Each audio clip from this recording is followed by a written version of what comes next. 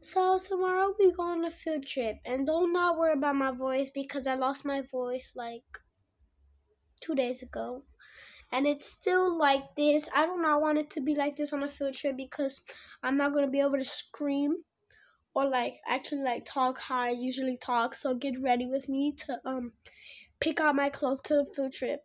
Let's go. Also, if I didn't tell y'all, I'm gonna wear like this little bow.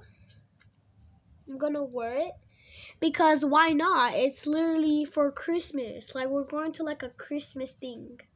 It's called Nutcracker, something like that. And don't think anything weird of it. Okay, so back to my outfit. Let's go.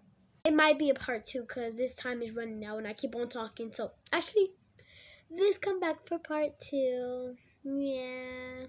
Okay, bye. Toodles. Hope you have a great day.